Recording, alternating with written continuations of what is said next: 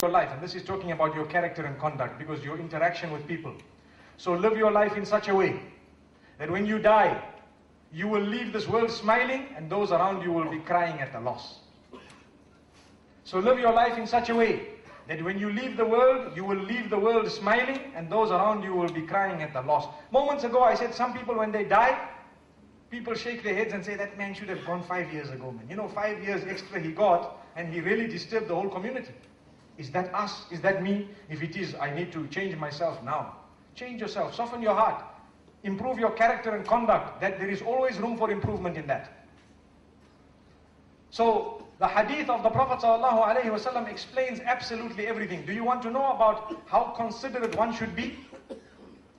That same hadith says that don't ever let those who work for you, or don't ever give those who work for you a task that will be too difficult for them.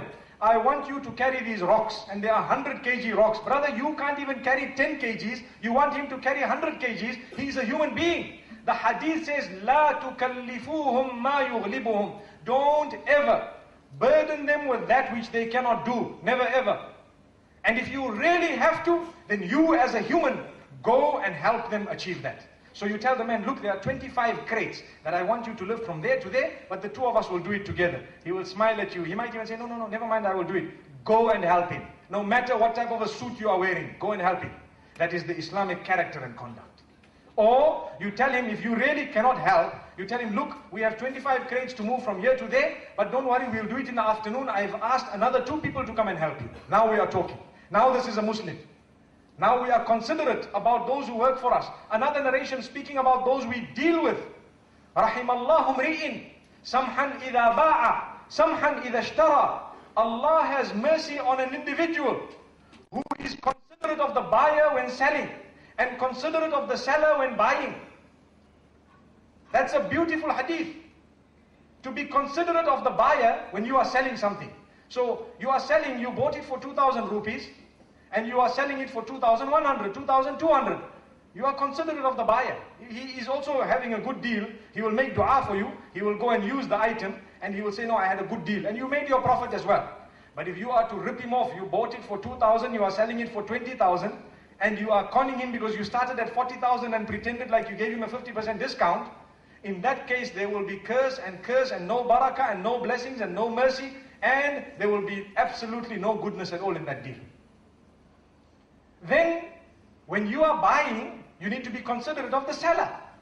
He has farad, he has compulsory obligations to look after his family and offspring. You know that this item here, around it costs about 2,000 rupees, and the purchase price is about 1,800, for example, and you are squeezing and squeezing as though it's a lemon until the end. You know, some people, they squeeze the lemon until they extract juice from even the peel.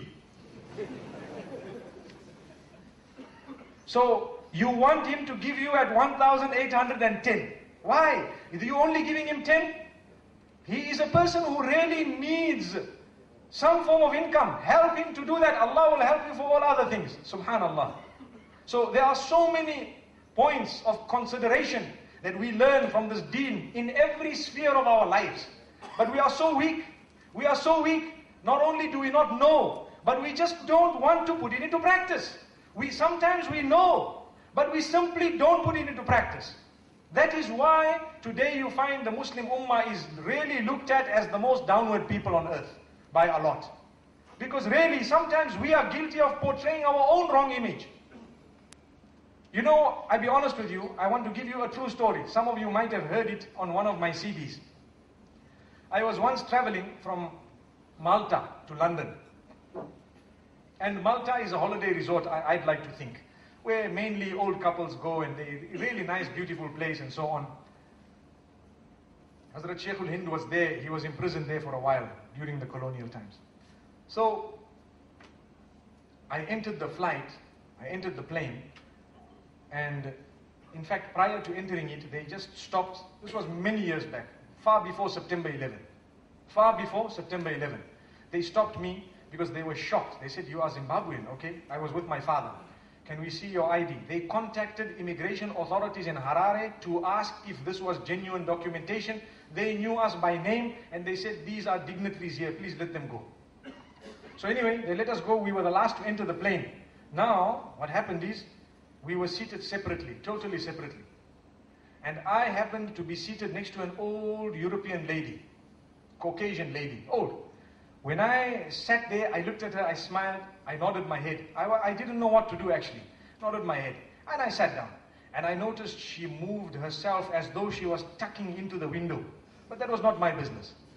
Anyway, so as time passed, I noticed she was very edgy, very edgy. In fact, when they gave us forms to fill for landing, I stood up to take my bag. And I think everybody turned around to see, what is this man doing? And innocently, I was completely innocent, and I, sat back there. I took out my Zimbabwean passport and began to fill. And the lady from the corner of her eye noticed that this is a Zimbabwean passport. And the man is writing English. So she built the courage. Obviously, the smile was already there. And I was really showing no difference. And she said, "Oh, you are from Zimbabwe?" I said, "Yes." "You speak English?" "Yes, I do." She said, "Oh, that's right, because I am also originally from Zimbabwe." I said, "Oh, that's great. Where from?" We ended up talking and speaking such that I think the whole flight was now comfortable. They all started talking to each other. There was dead silence up to that moment. And then what happened is, it so happened that her grandson was one of my best friends in school. And she was telling me, I looked at you when you came in and I was thinking, who's this person? Where's he from and what? I said, well, thank God we spoke to each other. Because now you found out that, not everyone who looks like this is bad. No.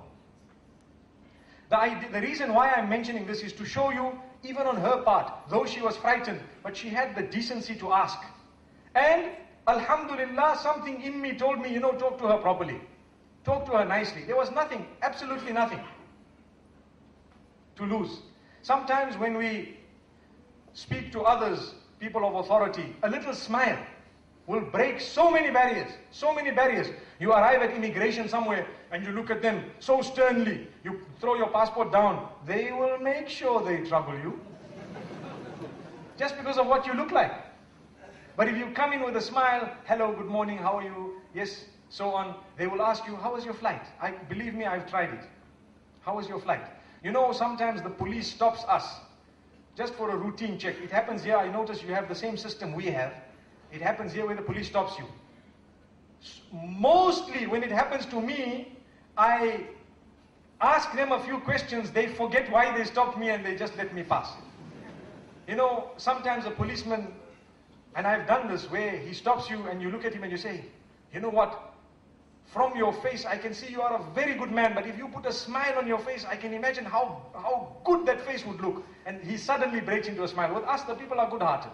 You can joke with him like that.